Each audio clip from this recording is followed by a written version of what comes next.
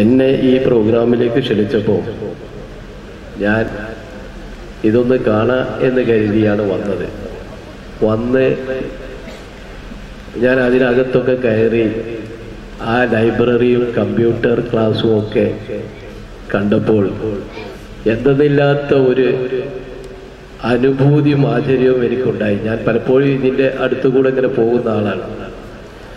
പലപ്പോഴും പോകുമ്പോൾ എങ്ങനെ ഇവിടെ ഒരു ക്ലാസ് നടക്കുന്നുണ്ട് എന്നതിലുപരി ഇതിൻ്റെ ഈ പ്രത്യേകതകളെ കുറിച്ചൊക്കെ എന്നെപ്പോലുള്ള പൊതുപ്രവർത്തകന്മാരായിട്ടുള്ള ആളുകൾക്ക് പോലും അറിയില്ലായിരുന്നു എന്നുള്ളതാണ് സത്യം. ഏതായിരുന്നാലും പണ്ഡിത ശ്രേഷ്ഠനായ ദാറുൽ ഹുദയുടെ വൈസ് ചാൻസലർ ഈ അടുത്ത കാലത്ത് ഞാൻ അദ്ദേഹത്തെക്കുറിച്ച് വായിച്ചു.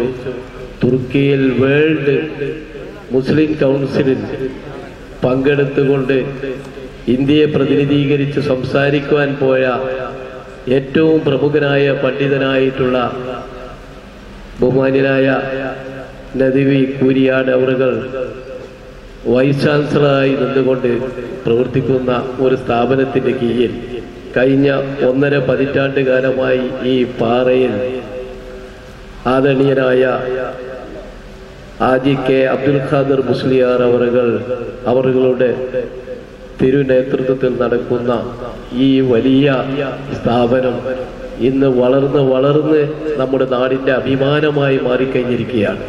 എനിക്ക് ഒറ്റ കാര്യം മാത്രമേ സൂചിപ്പിക്കാനുള്ളൂ. വർത്തമാനകാലത്ത് ഏറ്റവും കുറച്ച് പ്രഭാഷണം നടത്തുന്നവരാണ് ഏറ്റവും നല്ല പ്രാസംഗികൻ എന്നാണ് പറയുന്നത്. അപ്പോൾ അതുകൊണ്ട് ചുരുക്കി പറഞ്ഞാൽ ഏറ്റവും കൂടുതൽ ആളുകൾ സ്നേഹിക്കുന്ന ഒരു കാലഘട്ടമാണിത്. അതുകൊണ്ട് ഞാൻ സൂചിപ്പിക്കട്ടെ, ഇന്ന് ബഹുസ്വരതയിൽ അധിഷ്ഠിതമായ ഒരു സമൂഹത്തിലാണ് നമ്മൾ താമസിക്കുന്നത്. അങ്ങനെയുള്ള ഒരു രാജ്യത്ത് താമസിക്കുന്നവർ മുസ്ലിങ്ങളാണെന്നുണ്ടെങ്കിൽ പല രീതിയിലുള്ള എതിർപ്പുകൾ നേരിട്ടുകൊണ്ടിരിക്കുന്ന ഒരു വർത്തമാന കാലഘട്ടം.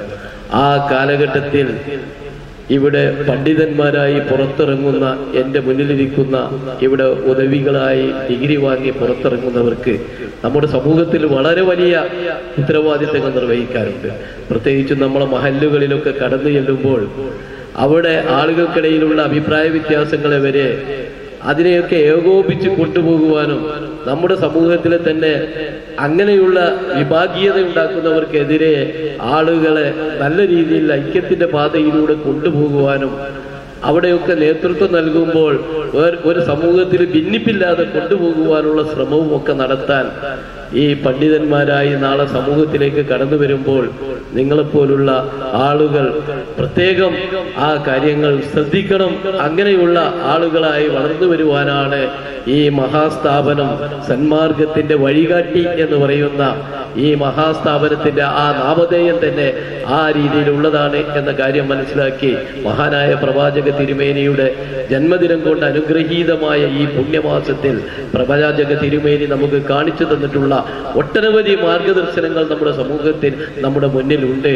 ആ മാർഗദർശനങ്ങൾ ഉൾക്കൊള്ളുന്നവരായി നമ്മുടെ നാട്ടിലെ ജനങ്ങളെ നല്ല മാർഗത്തിലേക്ക് കൊണ്ടുപോകുവാൻ ഈ മഹാസ്ഥാപനത്തിൽ നിന്ന് പഠിച്ച് വളർന്നു വരുന്ന പ്രിയപ്പെട്ട എല്ലാവർക്കും സാധിക്കട്ടെ എന്ന് ഹൃദയംഗമായി ആശംസിച്ചുകൊണ്ട് കഴിഞ്ഞ 1.5 പതിറ്റാണ്ട് കാലം ഈ പ്രദേശത്ത് വിജ്ഞാനത്തിന്റെ പ്രകാശഗോപുരമായി നിറഞ്ഞു നിൽക്കുന്ന ഈ മഹാസ്ഥാപനത്തിന്റെ 15ാം വാർഷിക വളരെ നന്നായി എല്ലാ തലങ്ങളിലും ആളുകളെ ബോധ്യപ്പെടുത്തുന്ന രീതിയിലും അതോടൊപ്പം തന്നെ 3.5 പതിറ്റാണ്ട് കാലം പ്രവർത്തിച്ചിട്ടുള്ള ദാറുൽ ഹുദ എന്ന് പറയുന്ന സർവകലാശാലയുടെ അതിന്റെ ലോകോത്തരമായ ആ സർവകലാശാലയിൽ പഠിച്ചിട്ടുള്ളവരും അതോടൊപ്പം ആ സർവകലാശാലയുടെയും പ്രസക്തി ഇവിടെ ബഹുമാന്യനായ നമ്മുടെ വൈസ് ചാൻസലർ ഇവിടെ സൂചിപ്പിച്ചു.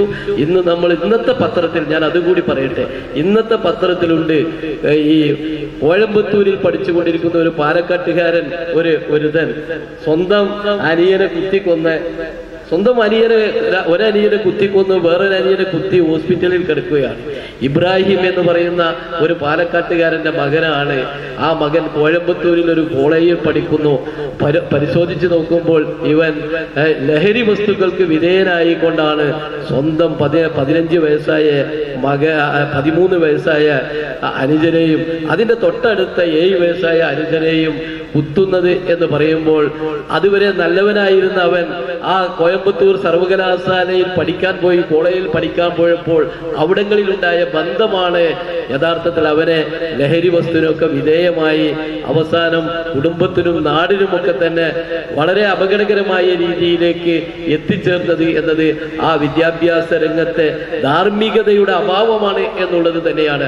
അതൊക്കെയാണ് ഇതുപോലുള്ള മഹാസ്ഥാപനത്തിന്, അവിടെയാണ് ഈ മഹാസ്ഥാപനത്തിന്റെ പ്രസക്തി എന്ന് നമ്മൾ ഓരോരുത്തരും മനസ്സിലാക്കിക്കൊണ്ട് ഈ സ്ഥാപനം നമ്മുടെ നാട്ടിലെ വിശ്വാസികളായ നമ്മുടെ കുട്ടികൾക്ക് ഏറ്റവും ഉത്തമ മാതൃകയിൽ അവരെ വളർത്തിക്കൊണ്ടുവരുവാൻ ഉപകരിക്കുന്ന മഹാസ്ഥാപനമായി വരുന്ന ആളുകളിൽ ഉയർന്നു വരട്ടെ എന്ന് ഹൃദയംഗമായി ആശംസിച്ചുകൊണ്ട് ഇതിന്റെ ഈ സെലിബ്രേഷനോട് അനുബന്ധിച്ചുള്ള 15ാം വാർഷികത്തോടനുബന്ധിച്ചുള്ള എല്ലാ പ്രോഗ്രാമുകൾക്കും അള്ളാഹുവിന്റെ അനുഗ്രഹം ഉണ്ടാകട്ടെ എന്ന് പ്രാർത്ഥിച്ചുകൊണ്ട് എല്ലാവിധ അഭിവാദ്യങ്ങളും നേർന്നുകൊണ്ട് ഞാൻ എന്റെ വാക്കുകൾ ഉപസംഹരിക്കുന്നു. അസ്സലാമു അലൈക്കും വറഹ്മത്തുള്ളാഹി.